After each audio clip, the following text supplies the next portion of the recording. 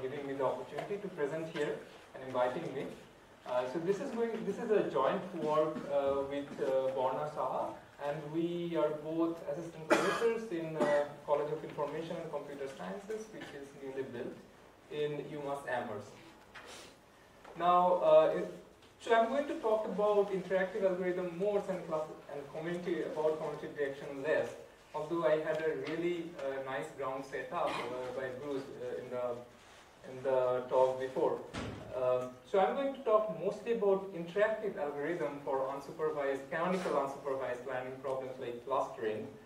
And what are interactive algorithms? They are different from the traditional learning methods in the way that algorithm designer or the agent can have a say in the data collection process. So they can interactively choose where to query or what to level, which data to level. It will become clear as we go forward. And I have to follow up to really nice talks, and it's almost lunchtime, and I'm usually jet lagged. So to remedy all of this, I put a lot of color, some color in my slides. So let's start with the clustering problem that we are going to study. So in the simplest possible scenario, we have n points, and suppose they are k cluster. We might or might not know k, and we have to cluster this n points. We don't know any other information about this point, about this set of points that are given to us. Now, on the other hand, we have access to some clustering oracle. So this guy either knows the ground truth clustering, if there is any, or it can perform some optimization algorithm, such as a k-means algorithm, to know the clustering. And it can answer pairwise queries of the form whether any two given points belong to same cluster or not. So it's a same cluster query oracle. Right now, we want to ask queries to the oracle, and at the same time, we want to perform the clustering. And we want to ask minimum number of queries for this task. Right? So that's the query complexity. So what would be the query complexity for this problem? That's what we are asking. So n points that are given to us, and suppose they are a k cluster. Now, why do we want to do clustering in this way? And the reason is that it is somewhat motivated by recent application of crowdsourcing in entity resolution. So just give you a little bit of motivation for this. We came to study this problem from this entity resolution, which is a well-known problem in databases. So there is a lot of very large data sets, like say the bibliographic data. So there is this DBLP, which is a database of authors. We can think of like thousands and millions of authors actually. So this is modeled as a graph. Each node is a data record, and then there will be edges between two levels, which denote the similarity between record pairs. And now we want to do entity resolution, meaning that there are some entities, some two records that might refer to the same entity. So if you go and search for authors in this DBLP, you will see that sometimes there are two pages for the same authors. This happens with mostly like East Asian names, authors with East Asian names, because there are many of them. And what we want to do is to do this type of entity resolution. And this is a well-defined task, and there is a huge literature starting from some early work of Pelegi and Center in the 60s. And it is difficult to solve correctly by any automated process. It's wide open, variety of papers comes out. So here is the problem, an example of a problem. And why I'm just going to show you why crowdsourcing is useful here. So suppose I have this 5 records. And I know, because I have been to these places, that there are actually two distinct elements that represent this 5 records. So the first 3, R1, R2, R3, the Disney World, which is in Florida, and R4 and R5 is the Walt Disney Park, that is in California. Right? But if you do, so there are n elements over here, n is 5, but k is 2, so k 2 clusters. But for an automated process, all of this would seem very similar, and they would be able to fail to distinguish between them or do a wrong clustering. However, humans have better knowledge, some kind of domain knowledge in this scenario, and they can do better at detecting these entities. So why don't we outsource this crowdsource this clustering method, and we ask pairwise queries to the crowd or the oracle, and we ask whether two of the points are the same entity or not. And the goal is to improve ER quality. However, we cannot ask overly complicated question, or we cannot just give them the entire clustering problem and say that solve it, because the crowd is not going to work for that long for you. So they can only answer simple questions, so pairwise queries are kind of ideal. And we want to minimize such pairwise number of queries because we cannot ask like these questions, the crowd workers cost money. So, and then the question is, how are we going to set up our queries? Because we might ask these queries in a variety of ways. So let's just take the same Disneyland example. As I said, R1, R2, R3 is one cluster, R4, R5 is another cluster over there. Now suppose we ask this type of edge queries. Are these two clusters in the same, these 2 points in the same cluster? Ordered by these numbers in the edges. This, then we ask this query, then we ask this query, and then we ask this query. And the answer to the first 3 is going to be yes, and the fourth one is going to be no. Right? And we will be able to resolve the clustering problem over here. However, we could have taken a different ordering as well. We could have asked between R1 and R4. I think it's actually pretty hard to see in the screen. But so this is again R1, R2, R3. This is R4 and R5. So suppose this is our querying order. This numbers on these edges. Right? So this is the first edge we query. Then this is the second edge. And in this ordering, we took. This is basically the worst case ordering. We took 9 queries to resolve the clustering. So how we ask these queries, that matters. So this is a clear example of the problem that we want to study, clear practical example. So we have a clustering problem, and we are asking a oracle, which is the crowd, and we want to minimize, we want to come up with a strategy that minimizes the number of queries. So what would be the optimal number of queries here? If we just have if we just know there are n points and we have such an oracle. So if the number of clusters is k, t is actually n times k. Is that clear how that would work? Right, so we have n points k clusters, so n k queries are always sufficient. Why? Because you can every point you can ask, does it belong to this cluster, this cluster, this cluster, this cluster, one by one. So that is sufficient. So at the beginning you don't have the clusters, right? And you can only ask pairwise queries. Oh. It's not that you can ask for levels, right? But you are very close. So what you can do is actually an adaptive version of what you were saying. So the first point comes, you can start a new cluster with this point. The second point, yes. No other site information available, is it? At this point, only this, yes. Yeah, so the second point comes and you can, so with the first point you start a new cluster. There's some feedback. Yeah, for the second point, you can just make one query with this one. If it is in the same cluster, put it together, otherwise start a new cluster. And then you just do the same thing. Anytime a new point comes, you can just, I think I need to be away from this wall so that the feedback is reduced, yes. Right. So at the ith step of the algorithm, the ith point came, you just make a query with all of the existing clusters. And then if it doesn't belong to any of them, you just start a new cluster with this. So you don't even have to know how many clusters are there.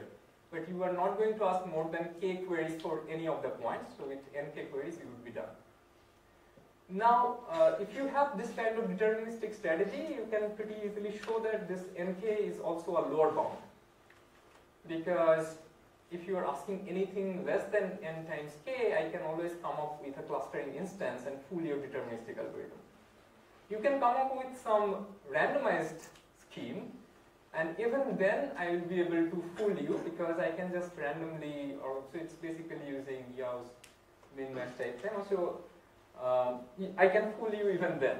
So I can just randomly permute my clustering instance, and you will be able, if you don't do, say, nk over 2 queries, I can make you wrong with probability half.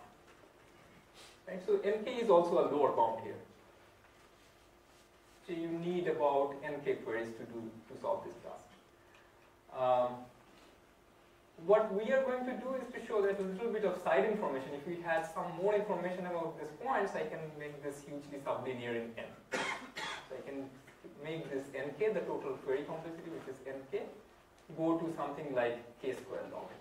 So that is one of the main results that we are going to show. Is this clear? Any question? There are no erroneous answers from the crowd? That's very realistic to assume that we can get erroneous answers, and we will include that in the model. It's one of the things. Right. Right. Now, all of the clustering problems that we have usually comes with a similarity matrix. Like, for example, in the case of k-means clustering, we have a distance matrix, or there are some other similarity matrices. So what we will use is a similarity matrix, a model for similarity matrix, and we will show that under that model of similarity matrix, we can use much less number than nk queries and resolve the clustering problem. Okay, and here are some reference of whatever I just said. So this type of machine-human mixed model for crowdsourced entity resolutions, where the machines come up with a similarity matrix, and then you can use the similarity matrix to design your queries in an ad hoc manner. Those type of things have been studied in the database community for last 7-8 years. And there is this work by Davidson that shows this nk lower bound. And there is a recent work last year, SNIPS, that shows that if you have a k-means clustering instance, and if you're allowing, you need to do about at least log n queries to make it to. So k-means usually is NP hard, but if you they show that if you do certain number of queries, some polynomial n to the power epsilon, where epsilon is a small number, if you make that many queries, then you can solve k-means in polynomial time. Okay, so these are the prior work that has happened in this area. Okay, so what we are going to do in this talk is to tell you about the motivation of the problem, which we already did. Then we will introduce this model of similarity matrix that will help us reduce the query complexity. We will give a lower bound on whatever is the query complexity required under this model of site information, and we'll give you an interactive Monte Carlo algorithm that achieves this lower bound closely, and the algorithm is also parameter free.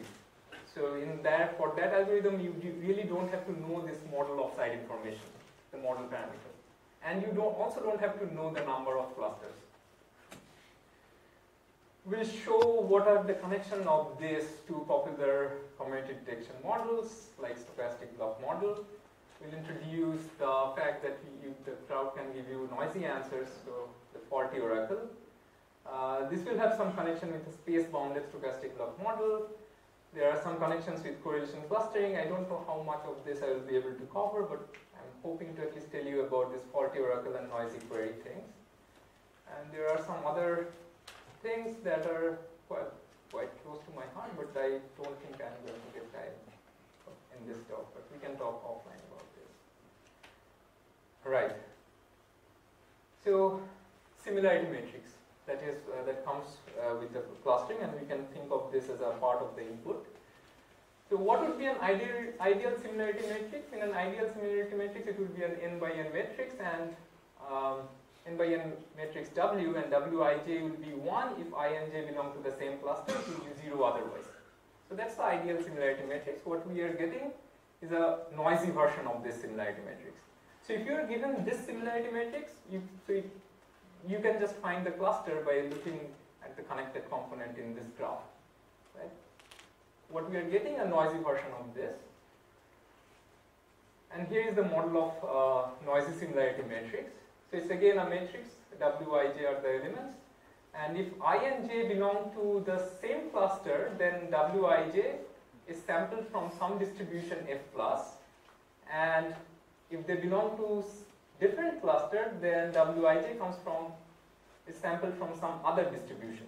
So that's our assumption. So if f plus is equal to f minus, then there is no side information.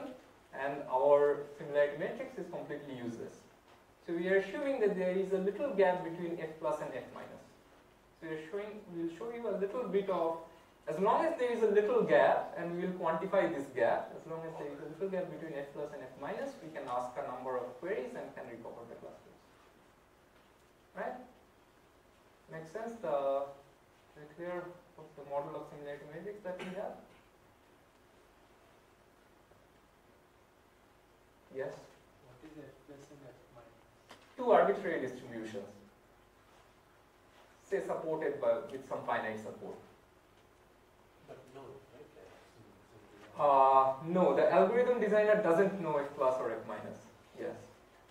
So that would make the algorithm design really challenging, but it would be practical. On the other hand, for the case of lower bound, we can assume that they are known, because we are just lower bounding.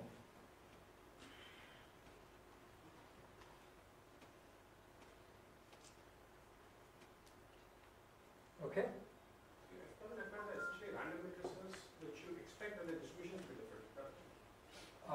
F plus and f minus are two distributions, Actual distributions, yes. two actual distributions. Yes. So you have this matrix, this W matrix, and yeah, as I said, if 2 points are in the same cluster, for that corresponding edge, whether that edge exists or not, like if you think of this f plus or f minus in that way, f plus signifies a distribution of that edge when they are from the same cluster, and f minus is something. So the supports have to overlap in some form, right? If they don't, the supports don't overlap, then you go back to the. Yeah, I mean, if the support don't overlap, then you go back to the yeah, the support completely overlap. Will be fully overlap.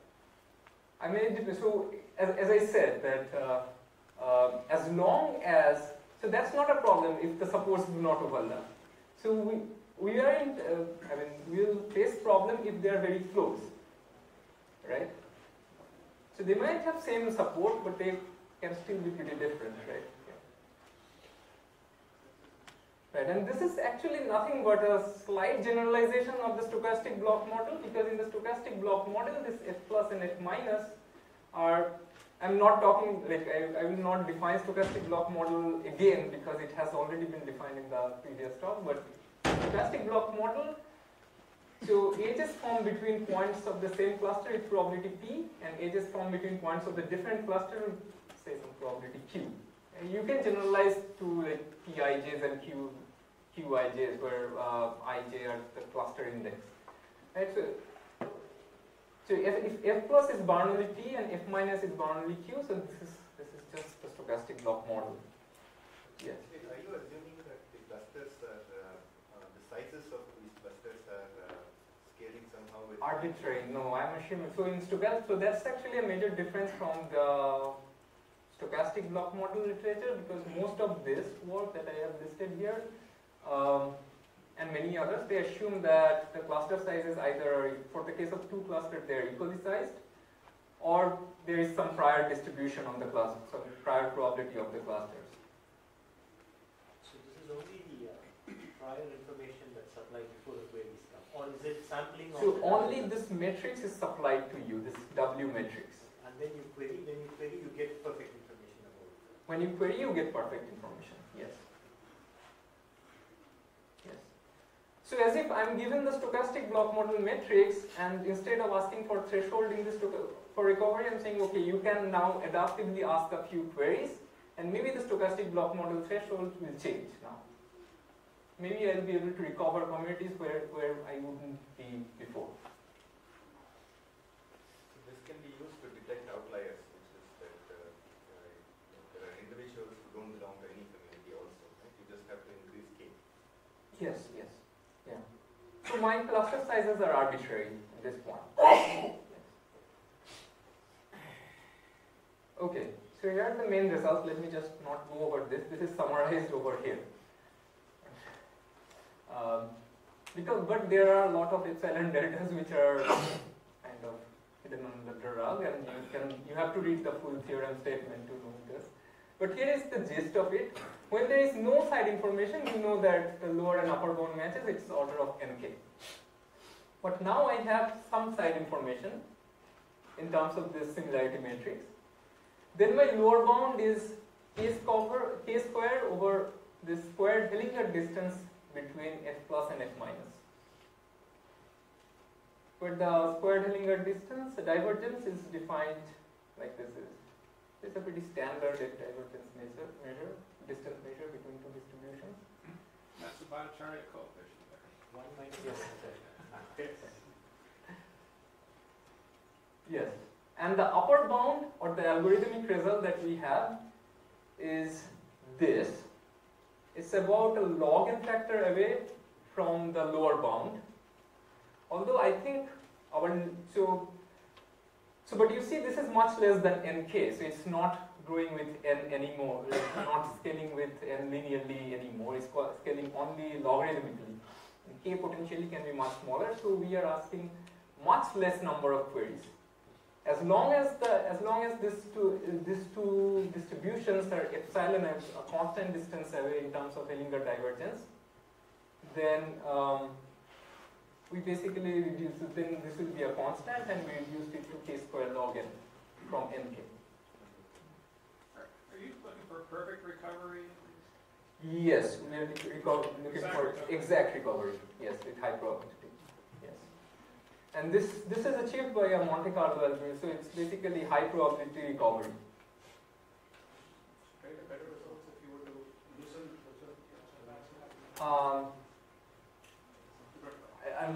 actually, in most of the regimes we will not. But I don't know what would happen in the very precise regime of stochastic block model where we go to this connectivity threshold a log n over n, b log n over n. One more question. So in this set of questions, are you fixing the number of queries up front? You will adapt your queries, but the number of queries is fixed, or is it something that you adapt it as you go along? Do you stop later or continue? So you can fix it. So if you ask this many queries, so you can have this fixed query budget. And you can ask that many queries and guarantee that with high probability you have recovered the cluster. K is known? K is unknown for the algorithm. Well, someone just gives you this this thing, right? K is unknown. Yeah, but someone is giving you this some. You don't have to know K, right? So someone gives you some Q queries to perform. If Q is this, then you are fine. Yeah. So this lower bound you assume no knowledge of f plus f minus. Lower bound I assume full knowledge. Full knowledge. Full knowledge of f plus f minus. Even if you know f plus and f minus, you wouldn't be able to do this. Log n bound is similar to the similar thing in this best term identification model, where this kind of thing can only be improved when you somehow bring in the fact that you don't know h2 in your lower bound. Right. So knowledge of h2 probably is important, not exact f plus f minus, improving the lower. That's true. Yes. So even for the algorithm, actually, if we know the difference between f plus and this diverge h of f plus, that would have made a difference. Yeah. I mean, you will still need k square log n by this. Yeah. I don't think this bound. I think this is correct. I think our lower bound is loose. This log n should be in here. And the problem that we cannot bring in log n is that we couldn't. It's an interactive algorithm, right? So adaptively getting information, so we couldn't have a nice setup where we can use something like Fano or something standard. I have a very naive question. Just a very naive question to make sure I understand the model. So querying the similarity matrix is the same as the oracle we talked about earlier, except that the oracle could make errors. No, the similarity matrix is given. So oracle is perfect. So you are given the full similarity matrix, and now you can look at the similarity matrix and ask the oracle the perfect answer, like whether there is an edge or not. And you want to minimize that type of crowdsourcing. Figure out your sequence of queries using the similarity. Yes, you want to design a sequence of queries using the similarity matrix. Okay. So now let me tell you how the lower bound works and then how the upper bound works. So the main challenge of the lower bound is to do this in this interactive setting. Right, so let's go, there are some simple steps. So if the clustering become difficult if there are many small size clusters. Like if there are, because if you have small size cluster, then from the similarity matrix you don't have enough evidence behind any clustering, enough witness behind any clustering, right? Because there are many small size clusters. If you just look at so you only get to see few samples from the similarity matrix of this random variables f plus or f minus, right?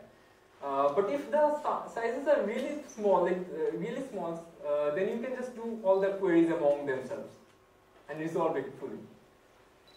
So there is some middle sweet point, and that point is this 1 over Hellinger divergence. So suppose you have like one big cluster that you don't care about, and then there are say k minus 1 small clusters, each of size 1 over Hellinger square between f plus and f minus, right? Now, one big one and k minus one. yeah, suppose instead of clustering, just think of assignment of a point to one of the clusters, right? And suppose you have one big cluster, and I don't worry about that cluster, and then there are this k minus 1 small cluster. Now you have a new point and you want to assign to one of this cluster, right? So this is straightforward a hypothesis testing type problem, because this can come from this one, or any of this k minus 1 situations, and for each of this hypothesis I can have a different distribution of the similarity matrix that I am seeing. These clusters are comparable size, though. These small clusters. They are all same size, 1 over h square. Suppose that was my instance. Right, so this is a k minus 1 hypothesis testing problem. And then I plan to use this hypothesis testing, some lower bound on hypothesis testing. So suppose P1 is when the new element is, the similarity matrix follows the distribution P1 when the new element is in cluster 1, P2 when the new element is in cluster 2. So I want to distinguish between this k minus 1 different distributions. However, if this PIs, if they are close enough, I will not be able to distinguish. That's the standard hypothesis testing argument, right? So any hypothesis testing not to fail, that some distance, say total variation distance between Pi and Pj must be large. So if you look at the distance between Pi and Pj, the total variation distance, you can upper bound by Hellinger divergence, like some standard divergence, inequalities between divergence. But now this Hellinger distance between what are P1 and P2, these are actually distribution of the similarity matrices, right? Now, since the clusters are of small sizes, you are not going to see these samples more than the size of a number of samples more than the size of the clusters. So for each of to assign this one element to this cluster, if you look at the similarity matrix, you are basically going to see all the age values from this point to the elements in this cluster. So that is your number of evidence, right? So the number of samples that you are seeing. That number cannot be more than this, right? In all other cases, so whether it is coming from this cluster 1 or cluster 2, it doesn't matter what the other age values are, they are coming from the same distribution, so all of them will go, only these two will stay. Therefore, this tensorizes and you will have something like this. So whatever is the size of the cluster and then the difference between these two. And since we have taken the size of the cluster to be 1 over h square, this will cancel and you will get some value which is less than say 0.5. Right? So the constants doesn't matter. So since the total variation distance is small, with positive probability these clusters would be indistinguishable. So this is so far this is standard. So we plan to use this type of argument. The problem, the main technical challenge that comes on our way is that it's an interactive randomized algorithm. So we basically have to show that at some stage we still have to make such kind of hypothesis testing, right? So what we show is that there exists about order of k small cluster. So we use some kind of repeated pigeon holding to show something like this. There exists order of k small clusters such that probability of a query involving, so under any fixed hypothesis, probability of a query involving each of these clusters is small. So you have a new point that has to be assigned to a cluster, but since your query budget is limited, the probability of a query involving any of these clusters is going to be small. And under that fixed hypothesis, the probability of assigning to each of these clusters is also small. So whether an assignment would be made looking at only the similarity matrix, that probability is also small. Now, there are about, so since there are omega of k small cluster and each small cluster has size 1 over h square, there are about k over h square elements in this small cluster. And now, they are kind of ambiguous. You will not be able to find out the assignment of these points based on the similarity matrix. So you have to make all the queries possible with this points. So each of them has to make, like, say, k minus 1 queries. So you end up making this k square over h square queries. So that's the basic proof idea of it. Okay. So this thing is, this is actually, this takes some time to prove, and it comes from, the idea is, goes back to this multi-unbounded lower bound, the case of Bianchi, and others, where they have to, they do something similar. Right, so that's the lower bound. What about the upper bound? How would the algorithm work? So I'm giving you the Monte Carlo algorithm. So for now, okay, so let's assume that we, again, looking at the assignment problem, we have an element V, and we are looking at a cluster C, and we want to know whether to assign this point to this cluster or not. Right? Now we have the similarity values. Now what we do is we calculate two empirical distribution from the similarity values. One is the interdistribution, other is the intradistribution. What is the interdistribution? Basically, we look at all of the age values from this point to this cluster, and then we just look at the histogram of that. So that's the interdistribution. And then we look at all the points that are within this cluster, and then we look at the histogram of the similarity values for that. Right? Now, if these two distributions are close enough, if they are close, then we know that there is high chance that this point actually belongs to this cluster. And if they are different, then we say that, okay, this point doesn't belong to this cluster. Okay, so that's the intuition. Right, so we define something called the affinity of this vertex V to this cluster C. Right, and basically that affinity is nothing but minus a negative Hellinger difference, the divergence between these two distributions that we have computed. Right? So if the affinity is large or the membership is large, we will just assign it to this cluster. Now, by using sequential, sorry, maybe it's a nice question. You do that all the, you have to do that with all the clusters, right? Does it may be possible that you have an affinity which is large for one, but does it even get affinity with something else? Right. So I'm just coming to that point right now. If you have cluster sizes of size at least this, if the cluster C that you have computed has size is 16 log n divided by Hellinger divergence between x plus and x minus, then you can show, just by using something like some repeated application of Sanov theorem, you can show that this membership, suppose the point actually comes from C, then there would be some other cluster that would have a greater membership, has very low probability. It's not exponential. Yeah, it's not exponential. No, it will not get exponential. The reason is that we are, you will not get exponential. It's actually exponential. You see, this is only log n. That's why. So if it were n, it would be exponential. Just that's how we lose things. Right.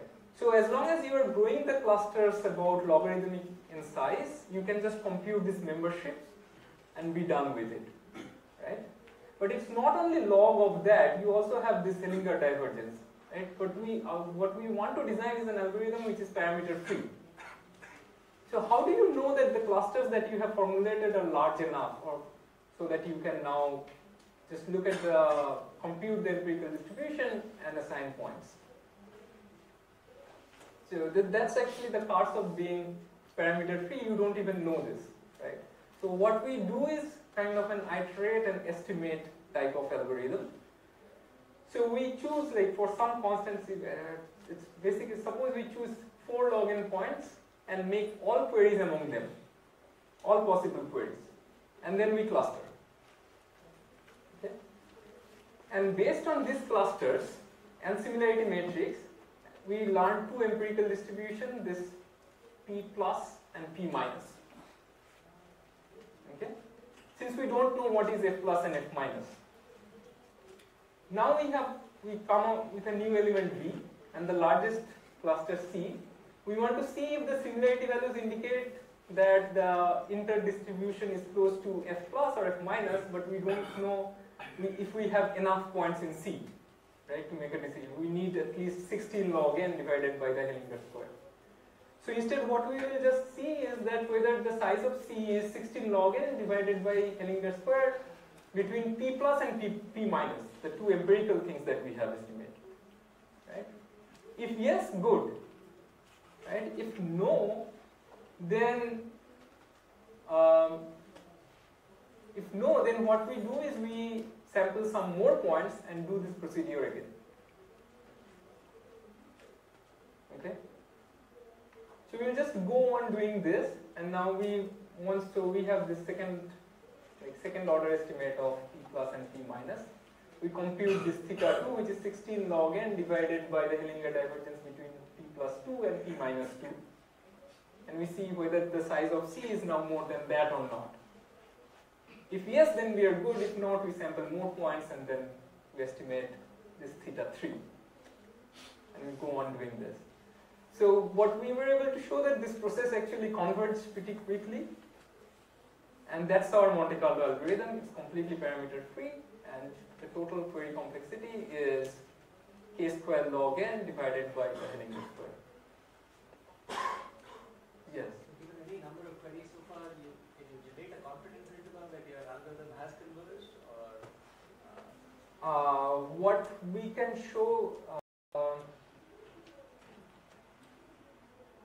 No, actually no. If you stop me in the middle, I will not be able to tell you that whether I have done this much good.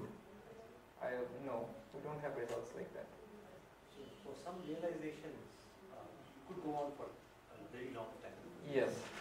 Yes. Yeah. So in what sense? So now it's in terms of expected number of averaged over the possible W8 sampling.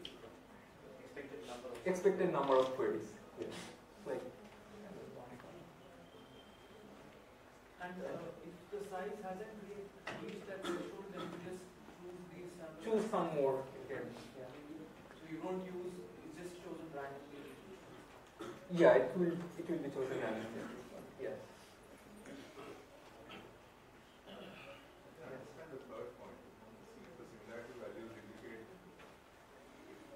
Third point is kind of redundant over here.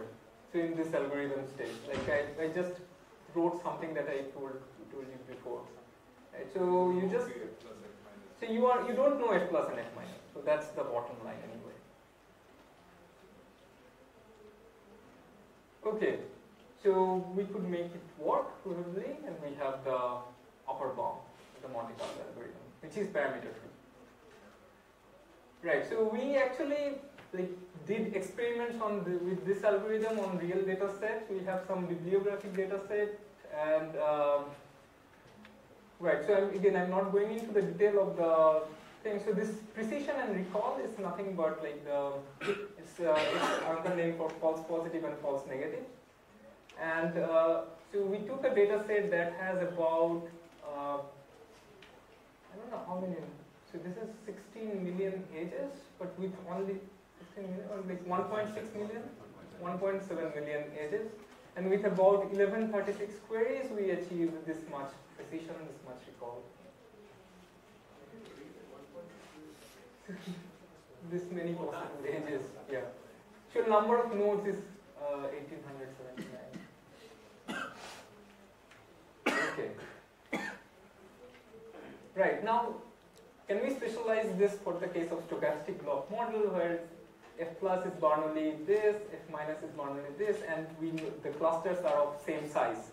Each of them has size n over k.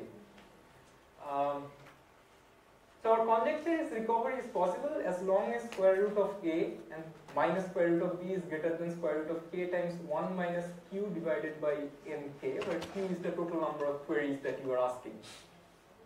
So how we could prove some part of this conjecture, but we couldn't prove this entirely. So this is an open question that some of you might want to look at. So suppose so again, you are given the stochastic block model matrix and now you are querying. So we are claiming that as long as square root of a minus square root of b is greater than this. So what happens when q equals to nk? That means you ask all queries, then there is no constraint here whatsoever. And what happens when q equals to 0, that is no queries are asked, then this bound reduces to the standard stochastic block model threshold, is square root of a minus square root of b greater than square root of k. Okay, makes sense. Now, how long will it have? About 5 more minutes. For the 5 more minutes, we'll talk about the faulty oracle scenario. That's after bank a Casper test. Yes. Right. So faulty oracle again will give you some wrong answers. So suppose for analyzing this case, suppose we do not have the side information anymore, or we do not have any similarity matrix. We can ask queries to the oracle, but the oracle can give us a wrong answer with probability p. So we are not allowing resampling. So you cannot ask the same question to the oracle multiple times and each time it is giving you wrong answer with probability p independently and then you can aggregate, because that is for one thing not theoretically interesting, because with log n, repeating it log n times you will be basically reducing it to perfect oracle. And it is also not practical. So if you ask the same question, you cannot assume that you are getting wrong answers independently. So that simply doesn't work. It has been shown that that model is not good, so we are not allowing resample. Right. So if we make all n choose 2 queries, then our problem is basically reduces to the stochastic block model thing. We have the stochastic block model matrix.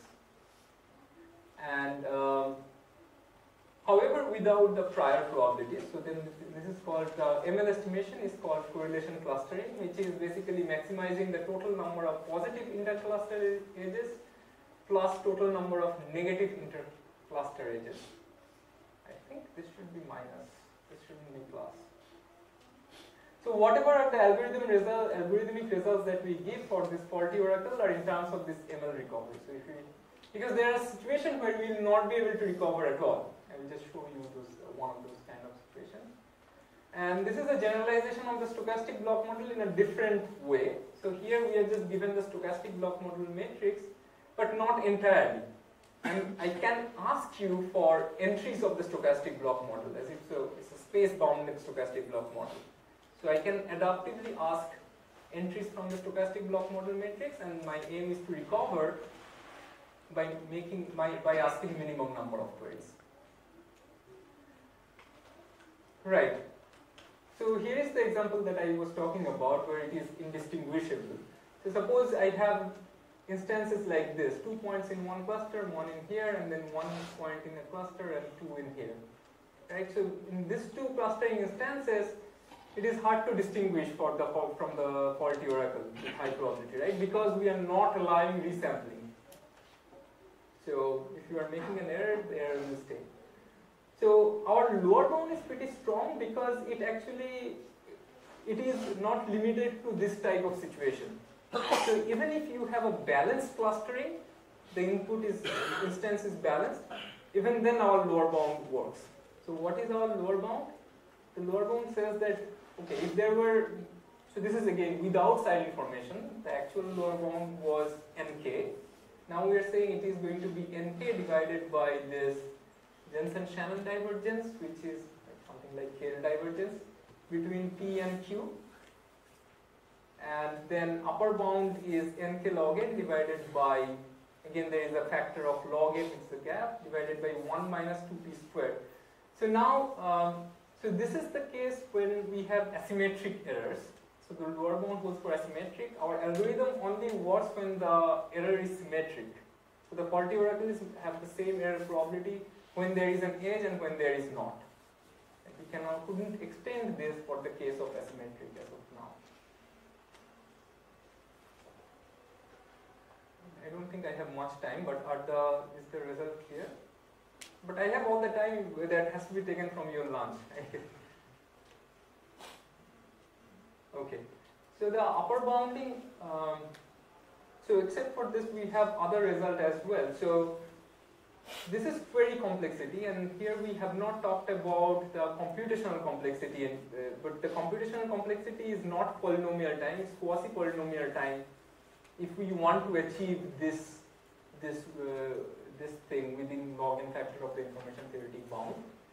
If we want polynomial running time, then our query complexity increases. It goes from nk log n to nk square log n.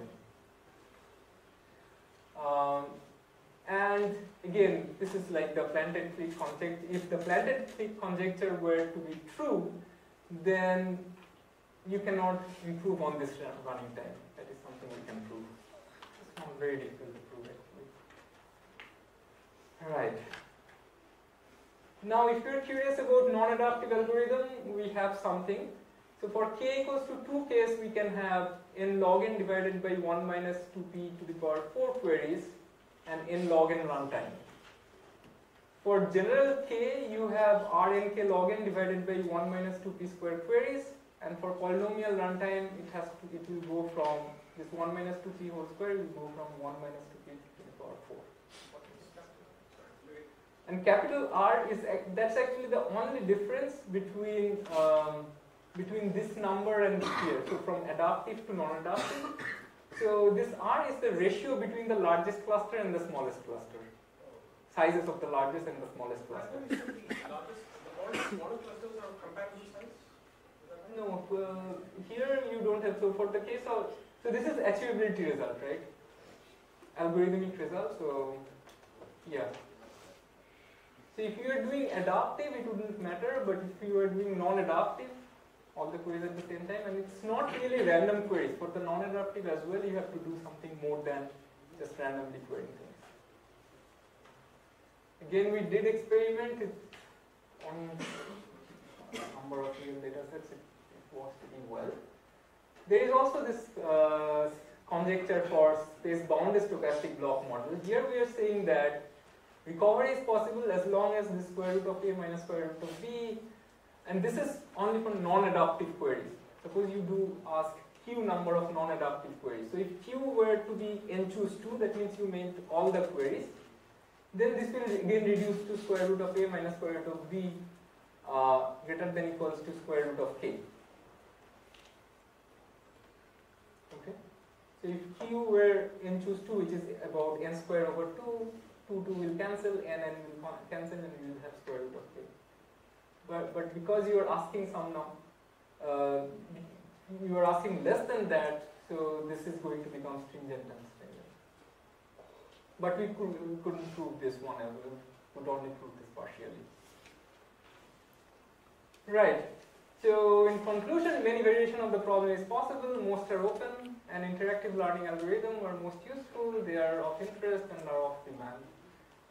This talk was based on these two papers: query complexity of clustering with side information and clustering with noisy queries. We have some other works on this topic, recent papers there, including one on this geometric block model where we address this triangle type of questions. Anyway, so you can feel free to check out those papers and ask me questions offline. Thank you.